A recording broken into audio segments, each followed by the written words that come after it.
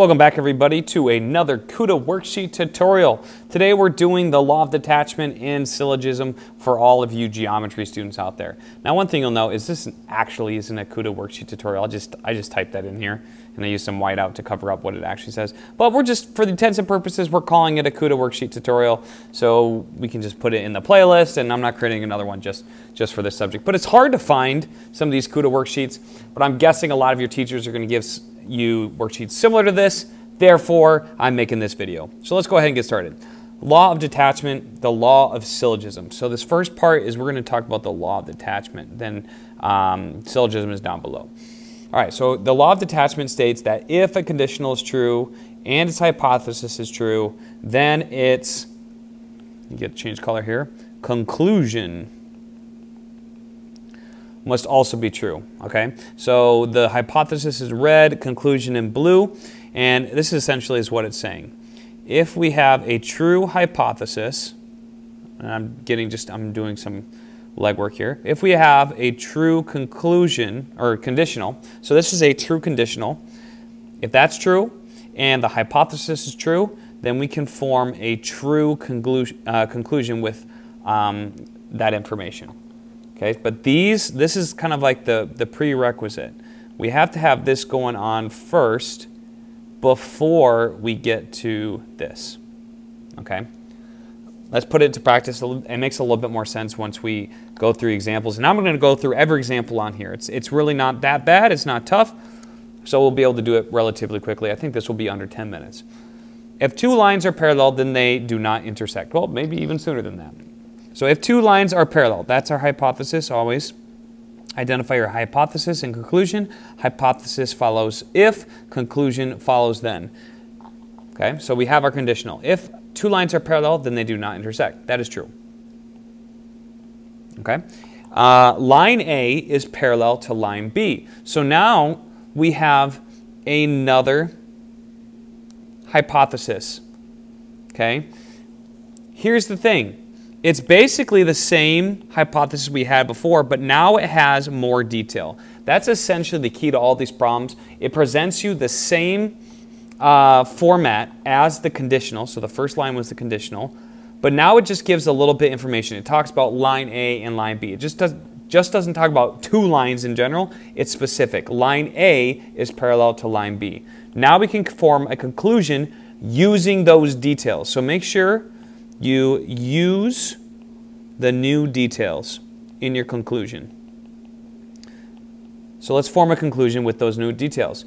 And it's very important that these two things, the hypothesis in the conditional and the new hypothesis right here, the hypothesis in the original and the new hypothesis, these need to match. They need to both be true and they need to be saying the same thing in a matter of words, okay? So now we can form a true conclusion. Okay? The conclusion, first conclusion was they do not intersect. We're going to restate the conclusion using the new details. So we're going to say line A, whoops, that's not how you spell line. Line A and line B do not intersect. See how I'm saying the same thing, but I'm just giving it a little bit more clarity? Same sentence, same framework as the conditional, but I'm just giving it a little bit more detail that I provided in the second hypothesis, okay? Let's proceed now that you see the pattern. Should be a little bit easier. If 3 points lie on the same line, then they are collinear. Identify hypothesis here, conclusion here. They are collinear. Now we see that we have points A, B, and C lie on line L. Lots of L's here. And I'm taking one. Okay. Now, does this match, first thing, does this match the hypothesis? Yes, it's all talking about lying on the same line, but now it's giving a little bit more specifics. And instead of just 3 points, we're given specific points, A, B, and C, and it's just some line, we're talking about line L. So this does match. That's the first step. Do they match? Yes. Match, question mark. This is step 1. Okay, and then step 2 would be this one. Use the new details. Okay, and that's only if it's yes. So now that we have the details and they match, we can write the conclusion. Points A, B, and C are collinear. So there we go. Okay. Next one, and we're done. That's it. We just asked to form a conclusion. It says use to draw a conclusion if possible. It is possible because they match, and then we just give more details in our conclusion. If the measures of two angles have a sum of 9 degrees, then the angles are complementary. Okay, both of those are true. That's a true statement. There's a hypothesis. There's our conclusion. The angles are complementary. Does this match the first hypothesis? Yes, it's talking about the sum, measure of angle 1 plus measure of 2 equals 90. That's the same thing. It's saying that I have a sum of 90 degrees. So because these match, now we can use the new details. Instead of just two angles, we know it's measure of, I'm going to put angle 1 and, oh, I don't need to put the measure. I can just say angle 1 and angle 2 are complementary. Not just any angles. Now that we have details, we can say that we're talking about angles 1 and 2 are complements. I'm going to put Terry. Okay. Next one. If two figures are congruent, their areas are equal. The area of ABCD equals the area of WXYZ. Huh. Okay, something's amiss here. What's going on? This is not saying anything about congruent. This does not match the hypothesis. This matches the conclusion, but that is not the law of detachment. That's a logical fallacy. You can get into trouble doing that because I'm trying to think of a quick example. There's other scenarios where it's also true. You can think of counterexamples if you base it off of the conclusion. Okay, it's like saying all robins are birds, and then you can say all birds are robins. No, you can't say that because a lot of birds, there's a lot of different types of birds, okay? When there's areas that are equal doesn't necessarily mean that they're congruent. They could be different, the same shape, or excuse me, have the same area, but their dimensions are a little bit different. So it doesn't equate the two. But if two figures are congruent, then they are equal. So this one, we are going to write no conclusion. Okay, I kind of give you two quick examples. Rewind it if you need it. Now, syllogism is a little bit different than what we've done before. Syllogism is kind of like a logical extension. So if something happens, then this. I think there's a famous book called If You Give a Mouse a Cookie, or If You Give a Moose a Muffin. I think those are two of them. And they kind of talk of if you do this, then that's going to happen. If that happens, then something else happens, and so on and so forth. Okay? Now, the breakdown of what this looks like is this. Okay, so then you have this, and then we have a green R.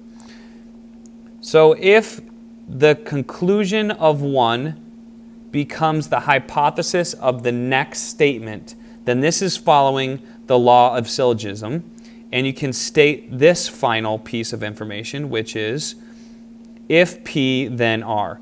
This is essentially the Q. If it serves as a conclusion of one and the hypothesis of the other, it essentially is a bridge between the two, making this a true statement. Okay, so we're going to put this into practice here to show you why that's the case. If a quadrilateral is a square, hypothesis,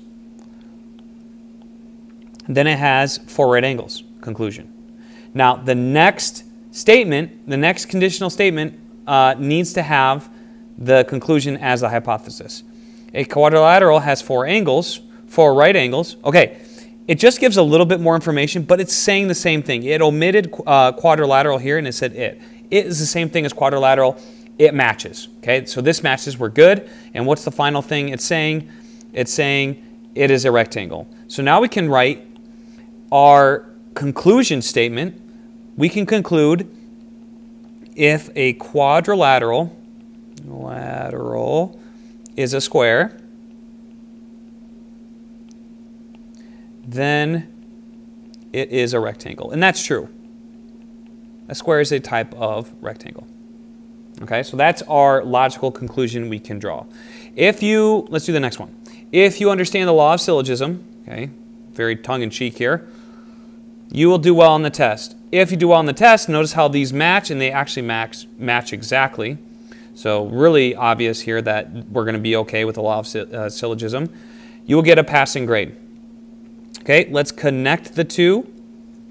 If you understand the law of syllogism, okay, wish I could just shorthand this.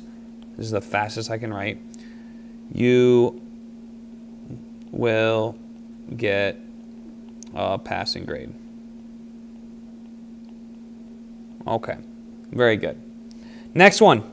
Let's see if the pattern continues. A number ends in 0. It is divisible by 10. If it's divisible by 10, then it's divisible by 5. Okay, all good here. The conclusion becomes the hypothesis of the next one. So if a number ends in 0, then it's divisible, and that's true. It's divisible by 5. Okay, on to the last one. A number ends in 0, then it's divisible by 10. If a number ends in...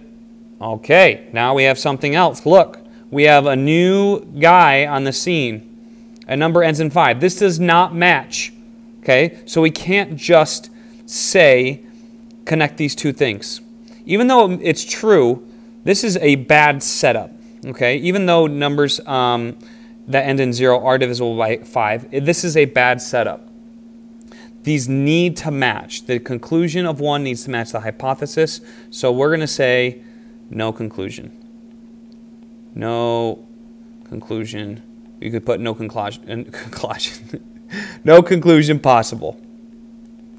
Okay, and this stuff down here is just review. You don't need to worry about that. This ends the tutorial on this particular Kuta worksheet. Thank you for watching, and I'll see you next time on Wes Explains Best.